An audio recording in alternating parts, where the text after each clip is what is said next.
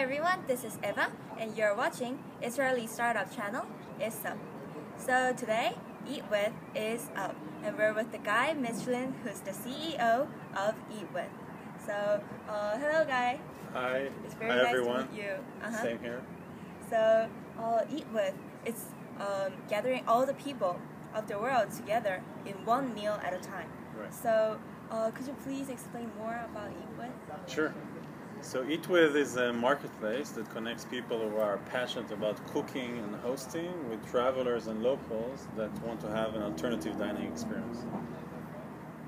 So I personally had my EatWith experience in Indian cuisine in Tel Aviv. So I wonder how you came up with this idea. So the idea actually came up almost 2 years ago when I was traveling with my family in Greece. And after many tourist traps, we managed to get an invitation to a local family for dinner. It was like a Friday dinner. And the experience was so amazing. The people were so welcoming. The food was completely different than what we experienced in restaurants. That when I came back to Israel, my partner and I met, and we sat down and we thought, how do you take this magical moment that I experienced in Greece and we basically share it with millions around the world? And from this, the idea was born, and we decided to create EatWith. So I noticed that recently you expanded to South America, Europe, and Asia. So many countries. So what is the market status for EatWith right now? Right. So originally, when we started, we thought to do only one city in 2013, which was actually Barcelona. But then around April, May, we started getting hundreds, and now it's thousands of requests from all over the world from people who actually wanted to join the platform. And so around the summer, we decided to open up the platform, and today we have over 34 countries on the platform, and we have applications from over 100 countries. Wow. And so we keep adding new cities and new countries almost on a weekly basis now. Let's say when you open a new EatWith platform to a new country, how do you partnership with them? Is there local, the one who's in head, taking care of everything? So we're working in two models. One is that we're having people on the ground, and the other one is we're working with the community to do the vetting, because we take the whole safety and trust issue very, very seriously. And this is why we're actually vetting all of our hosts. And so we have different ways, either our people or people from the community that are actually doing this kind of vetting. So yes, you mentioned security issues, and how do you take care of that problem? So we have various mechanisms in place. One is, like I said, it's the vetting process. So all of our hosts are actually vetted. We obviously have the rating and reviews mechanism, so the community can actually rate each one of the hosts and say if you didn't meet the standards. And so far we had no issues. We're actually empowering the host to say no if they, for some reason, don't feel secure or safe to accept an invitation from a specific guest. We actually have insurance up to $1 million that actually insures most of the guests in some of the countries, not in all of the countries, yes, for any mishap that might happen. And so far, luckily, we didn't have anything like that.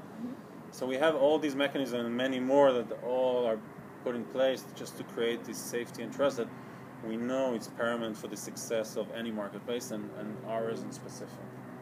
So in terms of quality check from EatWith, so is there anything you have certificate that you give them or something?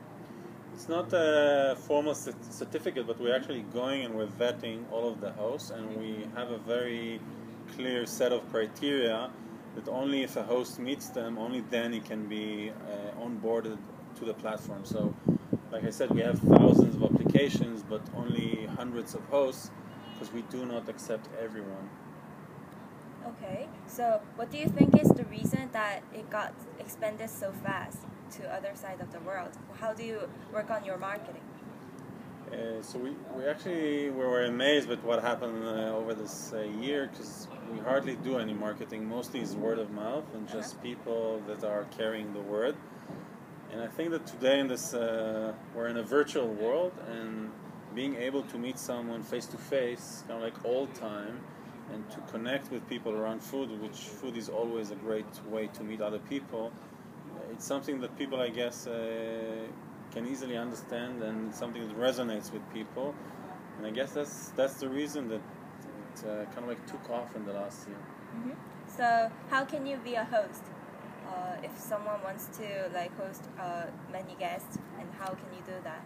So you simply go to the website and you apply. You have to fill up an application form, and at the end of the application, somebody from EatWith will get in touch with you. You'll have a sort of an interview and more explanation about what the platform is all about.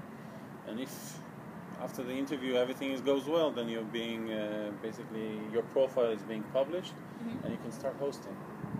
So what's the business model? The business model is very simple. We take a commission from every transaction. So all transactions are being done online. We hold the money actually in escrow up until 24 hours after the event. And assuming everything goes well, we transfer the money to the host, and we're deducting our commission.